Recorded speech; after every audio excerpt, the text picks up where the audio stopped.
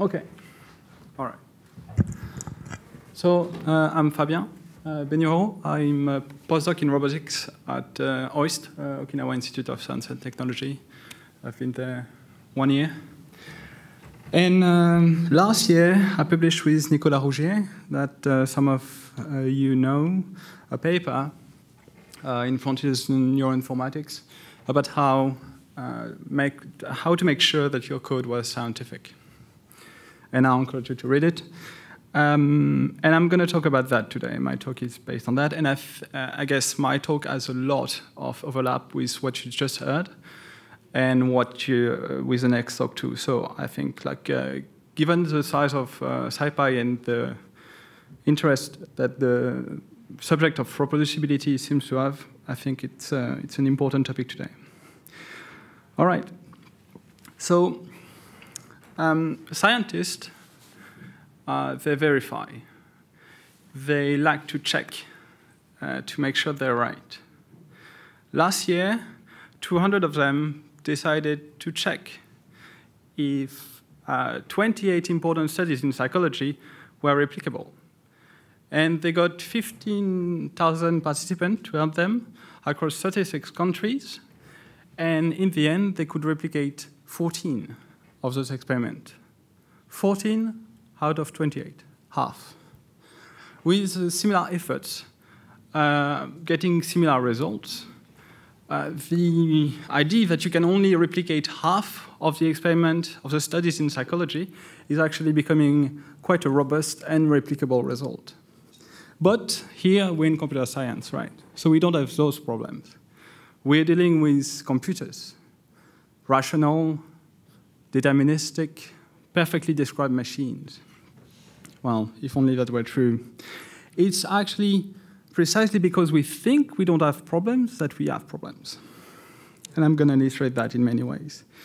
So in 1987, Geoffrey Hinton was going to have to wait still 31 years to get a Turing Prize. In the meantime, he published a paper on learning and evolution. And the paper revolved around one figure. And this paper was hugely influential. It generated a lot of further work, especially in biology, and now it's cited more than 1,000 times. And in 2017, a young researcher, Stochzik, decided to recode the simulation of Geoffrey and to rerun the simulation. And he obtained this. And actually, this replication was published in the journal Rescience that was co-founded by Nicolas Rougier, who is the co-author of the paper this talk is based on. And Rescience is a journal dedicated to replications of computational work. And during the submission process, you submit your paper, but also your code, and your code is reviewed along with your paper. And so Stochzik obtained similar results as Hinton, except for one big discrepancy. And, well, he thought maybe it was an outlier, right? He ran 100 simulations. Geoffrey Hinton didn't have the computational power at the time, so he just ran just one. But then he plotted all those simulations, and he realized that he couldn't explain away the result of Hinton. So he contacted Hinton and asked him about it. And Hinton told him he didn't know. He didn't have the code anymore. It was 30 years ago, right? So we still don't know whether a flaw in Hinton's implementation, or was it just an outlier? We don't know. And that's a problem, because science needs to be robust to mistakes. Science needs to assume that mistakes are going to be made. Mistakes are going to be made. Mistakes are made all the time. So we need practices that take that into account. And Hinton's experiment also illustrates that it's really easy, especially in computer science, to think you're doing something, but actually your computer is doing something else. You program your computer to do something, but actually because of a bug, because of a typo, because of an unforeseen dependency between two pieces of your code, well, your computer is actually computing something else, and you have no idea, and then you write this kind of paper, when you describe something and the result about something, but your figures and results about something else. Let me illustrate this with an actual example. A while ago, I was doing some replication work with an intern, and we had trouble after a few weeks on the project to actually get the result. So we asked them for the code. And after 2 emails, they responded, and they gave us the code. And in the paper, there was those 2 differential equations, right? Simple was a neurocomputational model. And when we got to the code, we got this. And so those 2 if blocks, one corresponds to the first equation, and the second to the second equation. Can you see the problem? It's here.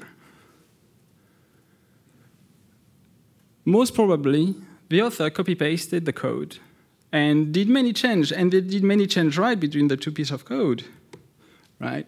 Except one. They forgot to change the time constant.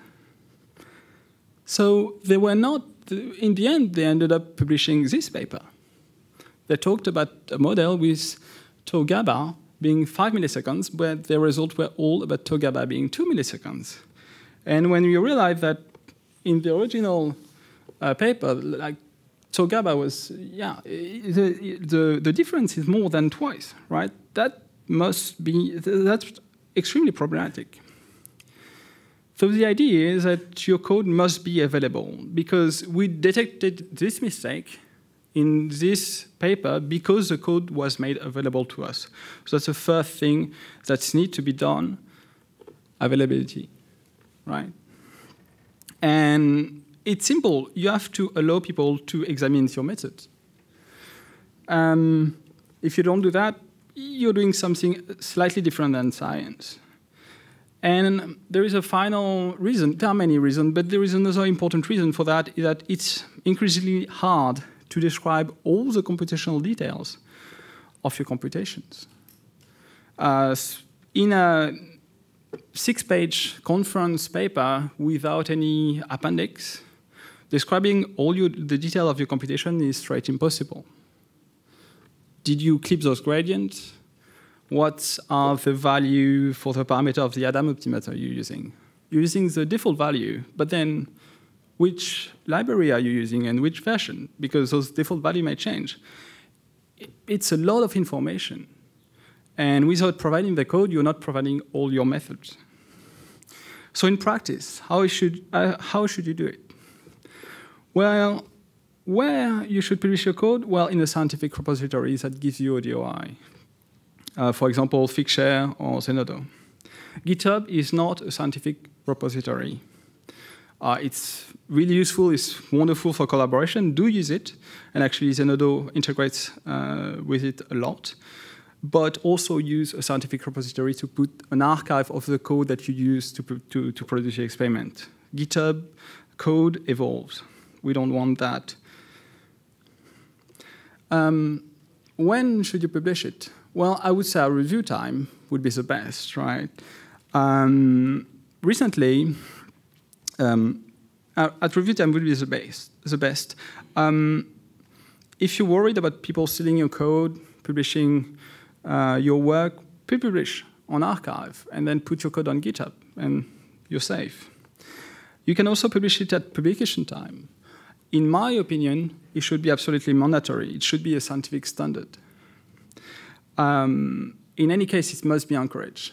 Recently, I was reviewing 3 papers for a conference, and all computational work, and none of them were providing their code, and none of them were talking about publishing their code at publication time.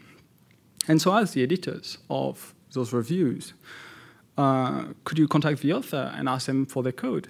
And one of them agreed, and contacted the author, agreed too. And after a week, I had a GitHub link with the code of the paper, and I was able to review it. So sometimes people don't do it just because they don't think it's useful or positive, or they don't advertise it because people don't encourage them to do that. So if you're conference organizer or journal editor do encourage people to make their code available. All right, let's assume we have that code available. What's the problem with it? Is it scientific? So this code is a simple random walk, right? Just deciding plus or minus 1 at each time step. And we're going to assume that this code is correct and that it's of good enough quality. I'm not here to talk about code quality or code performance. It's not the objective of this talk is how is your code useful for science? So this code, as most of you noticed, is written for Python 2, right? Python 2 is not necessarily a good idea right now because the end of life is next year. But the problem is not that it's Python 2, is that nowhere is it written that you should execute this code with Python 2. The idea, the first requirement for your code is that it should be re-runnable, right? So say with which version of the code you ran the code that produced your result. Here we translated to Python 3 for the rest of this talk. But the important part here is that we mentioned that we're using Python 3. So recently, with two students, I was doing replication work, and again, we had trouble replicating the results. So we contacted the author, and again, after the second email, they responded. And this is what we got as a response. Thank you for your interest. So the code was written 15 years ago. And we think, here is the NB file, so it was Mathematica. And we think we used this file to generate the element of figure 5.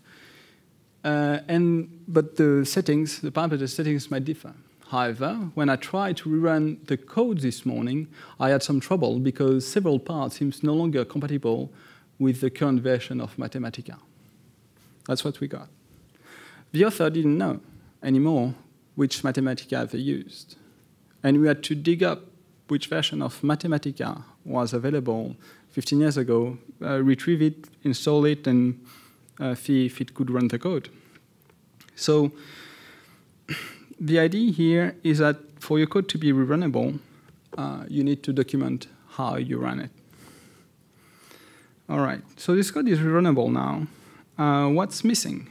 Well, I guess from the previous talk, you may know that if you run it several times, it's going to give you several different results. And that's fine, but you can't get those results back again.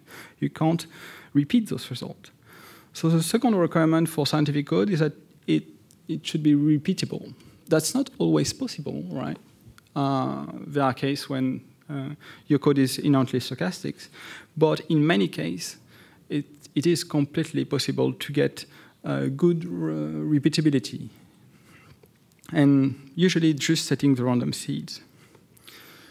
Of course, setting the random seed doesn't mean that your result should only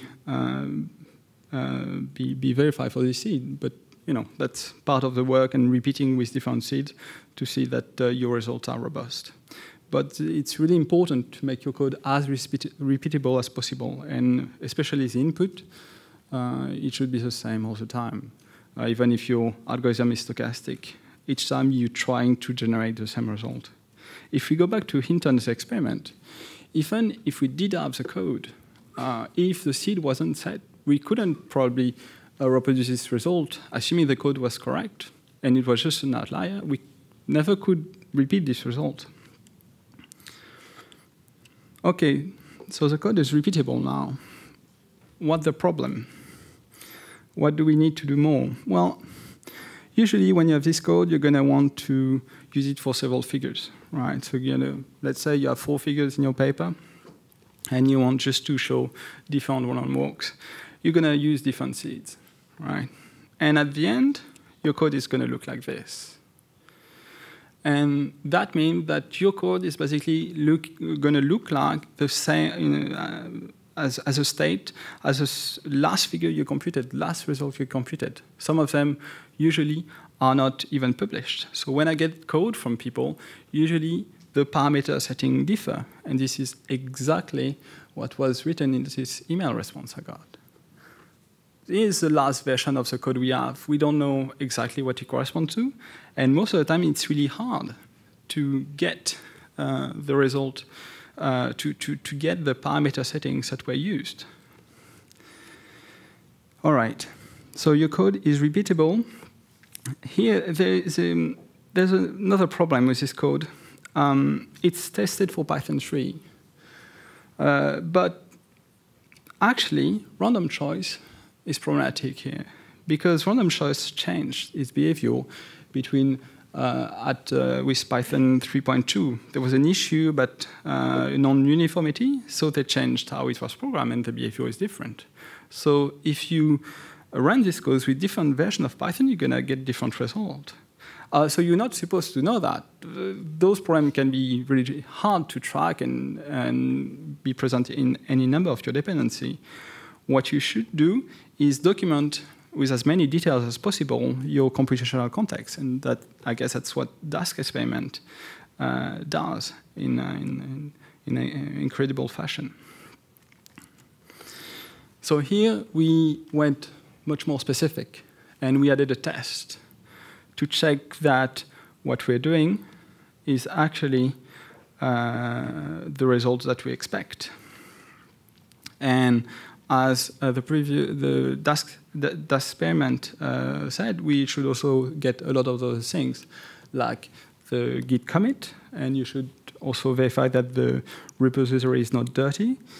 And your result should not be only your result. They should also carry information about how your results were generated.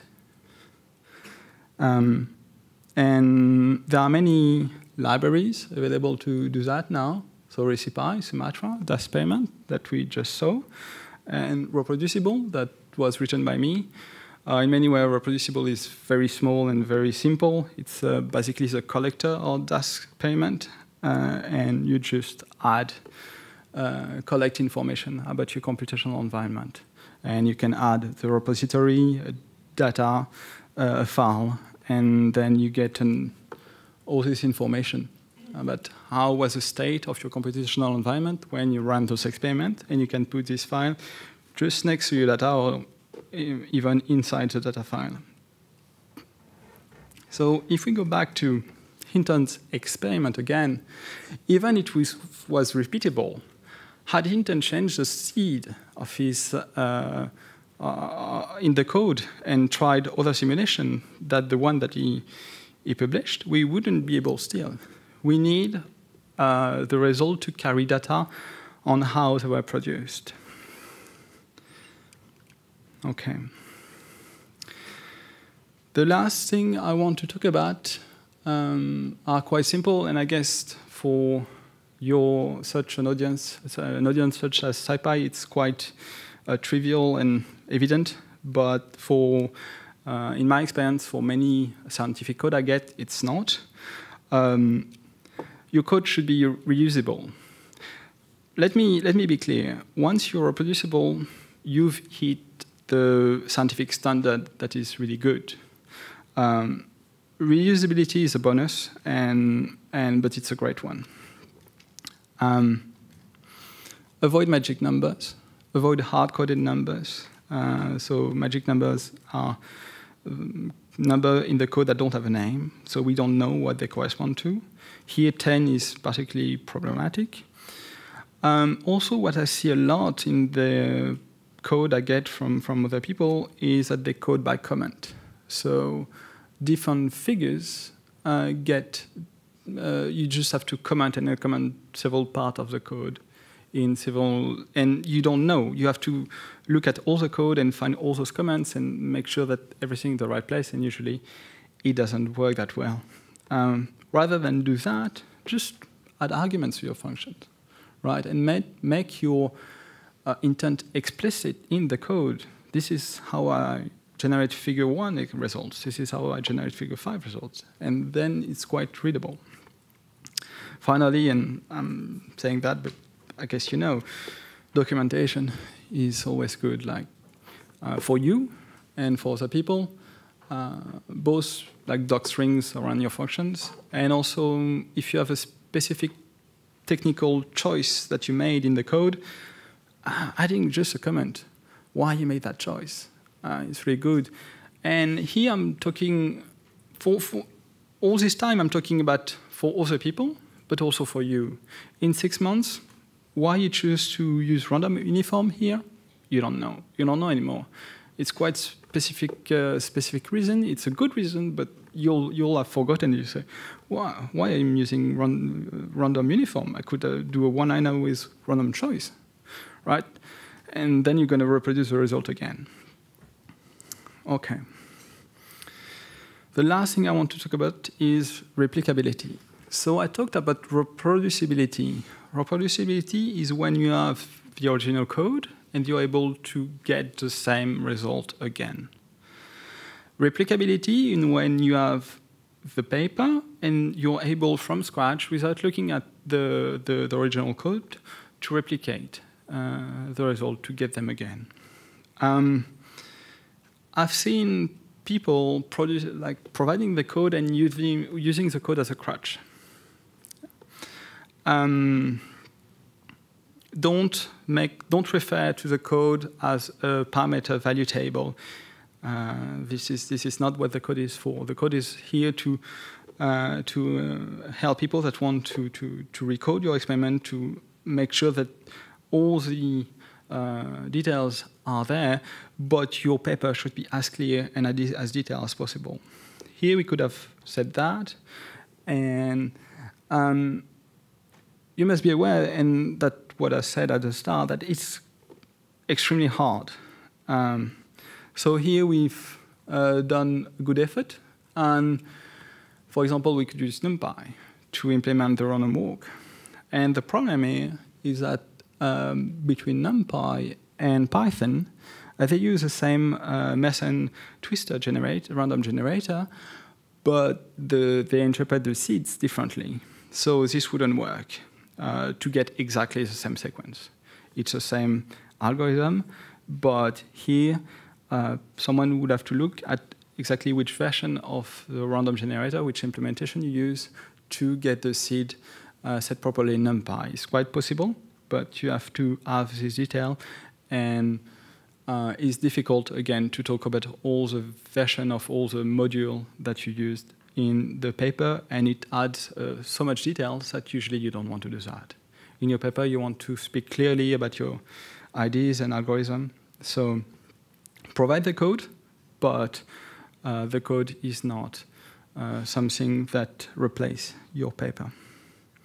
All right, that's the end of my talk. So you have 6 points. We call them by R because usually there were 5, and they all started with R, and then now there's a 6th one. That's quite important. We thought it was evident, but it's not.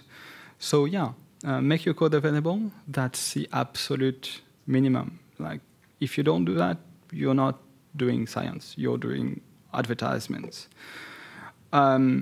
Make your code re-runnable, make your code repeatable, make your code reproducible. Once you're reproducible, you really made the most important of the work that is needed. And then if you can, make it reusable and replicable. Thank you.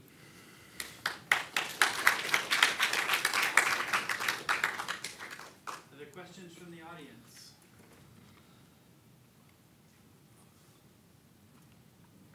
I have a question. There's a very nice story between the last presentation, this one, and the next one, which is coming. Can you comment on the problem maybe some people were imagining? I wrote some code in Python 1.5 that now somebody needs to replicate. Where do you find an executable for Python 1.5 and numeric version, whatever it was? Do you have some tools or some recommendations? How do you do the digital archaeology to reproduce something written a long time ago? Well, you know, virtual machines are a great help there, right? And I've never gone that far into Python archaeology, but I think like most versions of Python are kept somewhere on the Python server, and the SciPy keeps all the version forever, if I'm not mistaken. You're not ever allowed to modify your SciPy version. So you definitely can many times. Sometimes it's impossible, right? The thing is here, it's always much harder if you don't know. If you don't know that it was Python 1.2.5, well, you're never going to eat that. You're going to spend, if you really want to do it, you're going to bisect it, maybe, I guess. And that, yeah. So it might not always be possible. It might rely on hardware that is not available. Hinton's paper probably used very different architecture. But if you don't know, you have no chance. Right. So it's still important to know what you don't know. Yeah. Right. Okay. Yeah. Any other questions, Daria?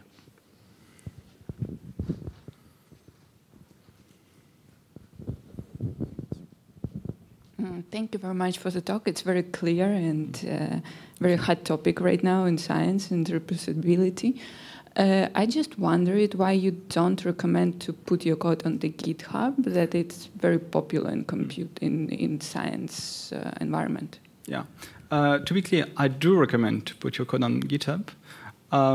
That's very useful to collaborate with others, to report issues, to get pull requests, right? And I do use GitHub for all my scientific code. What I'm saying is that GitHub might disappear tomorrow, right? It was bought by Microsoft a few months back. Microsoft may decide one day to change the name. And then all your GitHub links that are in your papers, they're not valid anymore. You can also change your username. At some point, you might not like your username anymore. You change your username. All your links that are in your paper are not valid anymore. The idea that we are talking about timescales that are decades, right? Hinton's, if he had published his code on GitHub, had GitHub been available, maybe he would have, like GitHub wouldn't exist today anymore. So how do you make sure that in 30 years, in 50, in 100, when you're dead, your code is still available? Right, and the idea there is that's very different to make your code available for collaboration now, and you should do it, but you should also put the archive of the code that you used in a scientific repository. And the idea that you want to crystallize your code. You want to say, this is what I use. Maybe there are bugs in it. Maybe it won't work with the next version of Python or NumPy, but this is what I use. And then people can go look into it. Right. So it's both. You should do both. But getting a DOI and putting the link of this DOI in your paper, it's to make sure that your code is still available 50 years from now. Right. If the scientific repository does its work.